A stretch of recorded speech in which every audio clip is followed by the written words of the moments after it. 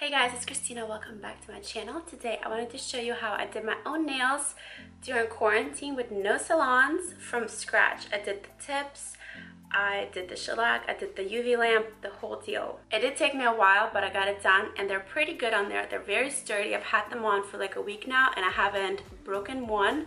I've been doing things around the house, like they're on there, they're sturdy. So I'm gonna take you guys through all of the steps that I did. I called my mom because she is a nail professional, like she's licensed to do nails, and she took me through all the steps. She even mailed me some of the stuff because I was waiting for it in the mail and it was taking so long, but the rest of it I ordered myself from Amazon, so I'll link all the products for you guys in the info box down below. So she did tell me exactly what to use, so that way I don't miss any of the steps, and that's probably why they're on there so well. And yes, this is my hair.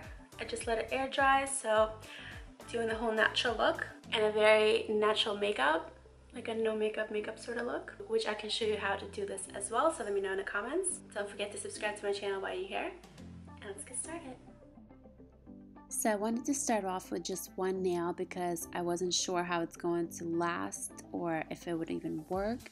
So I just started on this middle finger and did all of the steps, and then it worked. So I moved on to the rest of the hand. So I'm going to explain you each step in detail when I do the rest of my hand, but here I just wanted to go over all of the products that you're going to need.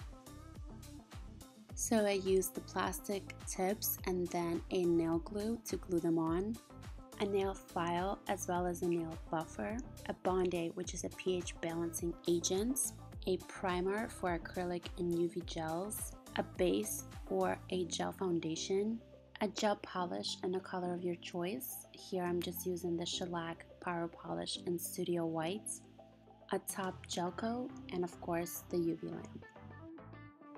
And I'm using some clippers and a nail file to file them down into the shape that I want, which I would suggest you make up your mind on how long you want the nails to be and what shape you want them to be before you start, because once you start and you get that one nail done, the rest have to follow in the same shape and size. So I suggest you pull up some guides online. There are so many different ones on Google, and get some inspiration before you get started. Also, some extras that you might want to grab is an oil for your cuticles afterwards, and then the second liquid, which is the green one right here, is the skin protector that my mom actually sent me. And this helps to stop bleeding on minor cuts and scrapes, which actually I did to myself on the very first nail. I made the mistake of buffing it too hard underneath, so I actually cut my skin, and the green liquid really helps with that. But you don't need to have it, of course, so just be careful. And as the very last step, you will need some rubbing alcohol or isopropyl alcohol and cotton pads to take off the stickiness. So now let's get on to it. Let's get to the steps of how to actually apply the nails. So first you want to buff them. Please don't put the glue directly on your natural nail without buffing it, because it's not going to stick well. The tip is probably going to fall off very quickly. You want to make sure to take a buffer and slightly gently buff the top layer of your nail. Not too roughly, but you just want to take away the shine. Also, before I started on the nails, I took each of the little plastic tips and held them up to my own nail to find the right size, so that way I'm prepared before I do any of the gluing. And now you want to go ahead and clip the nails to the length that you desire.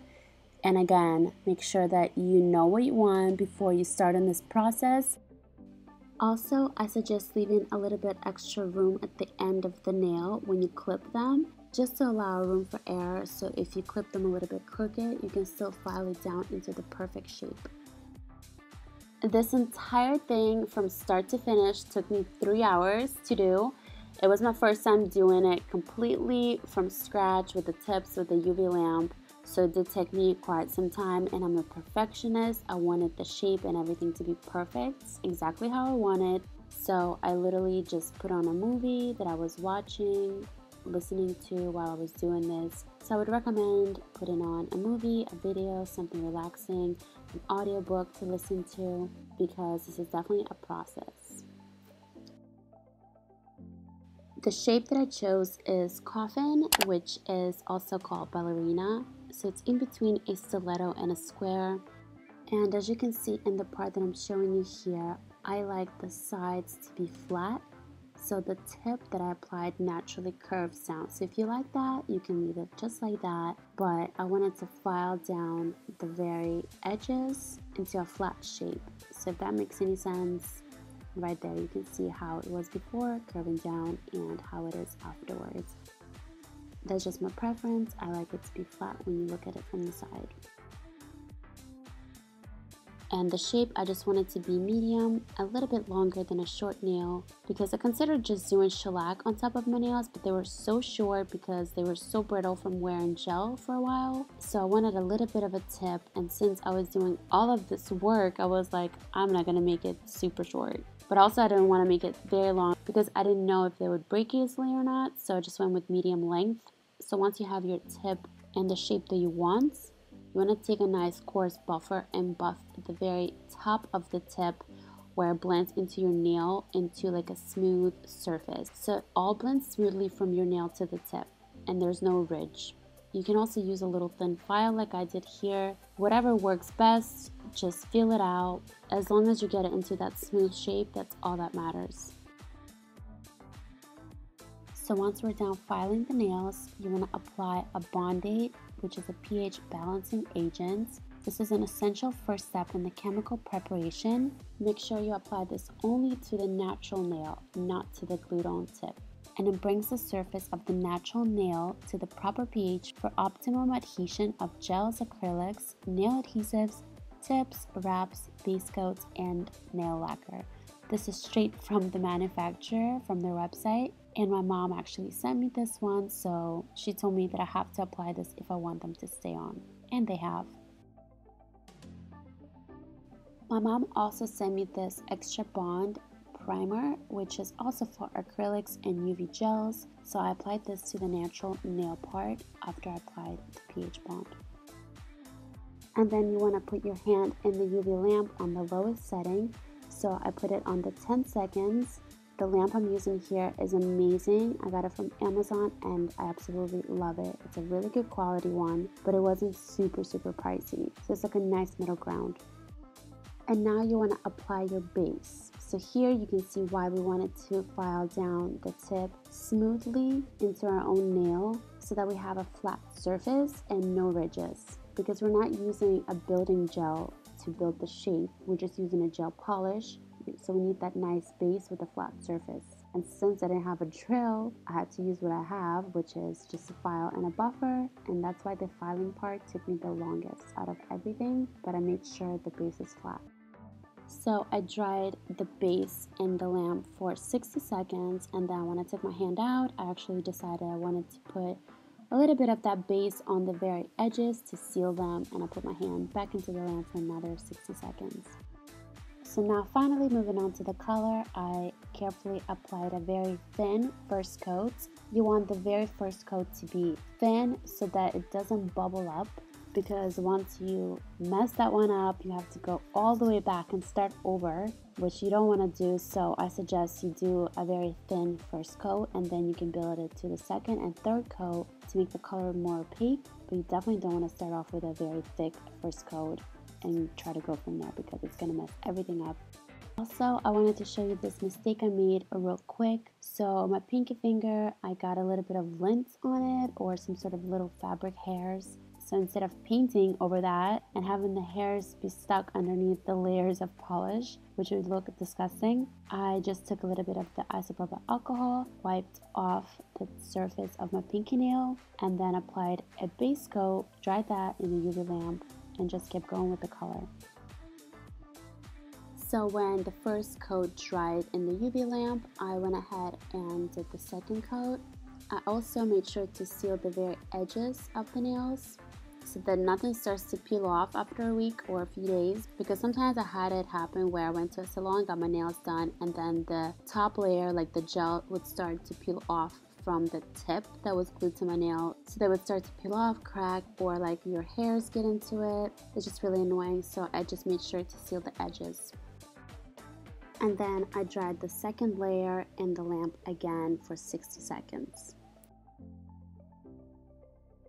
So once the second layer was cured, I went ahead and applied a third coat, which you don't have to do, but I just wanted it to be a very opaque sort of white color because I did 2 layers of shellac on my toes actually before I did my hands, and it looks good, but I wanted it to be a little bit more opaque, so it's just a personal preference. And also it's just an extra layer of shellac, so it's going to make your nails thicker. I don't like them super thick, but since it's not like a building clear gel, it's just shellac, which is gel polish, I think 3 layers is better than 2. And it's been 2 weeks right now when I'm recording this, and they're still strong and I haven't broken even one nail. So after I cured the third coat in the UV lamp, I went ahead and did the clear top coat and put it in the UV lamp again for 60 seconds. And I did it twice actually, as you can see, just to make sure that it's cured and it's completely set. Now that the gel is all cured, you want to take some isopropyl alcohol, rubbing alcohol, and put it on a cotton round so that you can take the stickiness off the top layer of the shellac. Now I'm just taking a buffer and making sure all of the edges are clean and neat. Nothing is too sharp and everything is even, because sometimes the gel can leak over on the sides a little bit and it's not even. I just wanted them to be perfect. Now I'm taking some argan oil and putting that all over my cuticles. It's very good for moisturizing your hands, your skin, your hair, everything like that. So as you can see, this is the final result. I love it, and I recommend doing one hand at a time because of course the shellac is going to be sticky. If you're planning to file as you're going, the powder is going to get all over everywhere, plus you need the other hand to make sure the gel is not spilling over on the sides and the cuticles are neat. It's just a whole process, so I would definitely recommend doing one hand at a time if you don't have someone else doing it for you. So for the second hand, it's basically the same process. You just want to push back your cuticles with an orange stick, file down your nails into a nice short neat shape, and then buff the top with a buffer, and then repeat the exact same process. So I'm just going to speed through the second hand because it's literally the exact same thing. I was just telling you guys in detail what I did on the first hand, giving you some tips that I learned along the way. But here I'm just going to speed through it because the speed is already getting long and it's literally the same exact thing. Now for this part where you have to cut the nails on the second hand, make sure you put each finger next to the appropriate finger on the first hand, if that makes sense. You know how they do at the salons, just to make sure that they're all even and the same length. So like your ring finger to the other ring finger, your index finger to the other index finger, just to make sure that they're all equal in length and they look right and not crazy.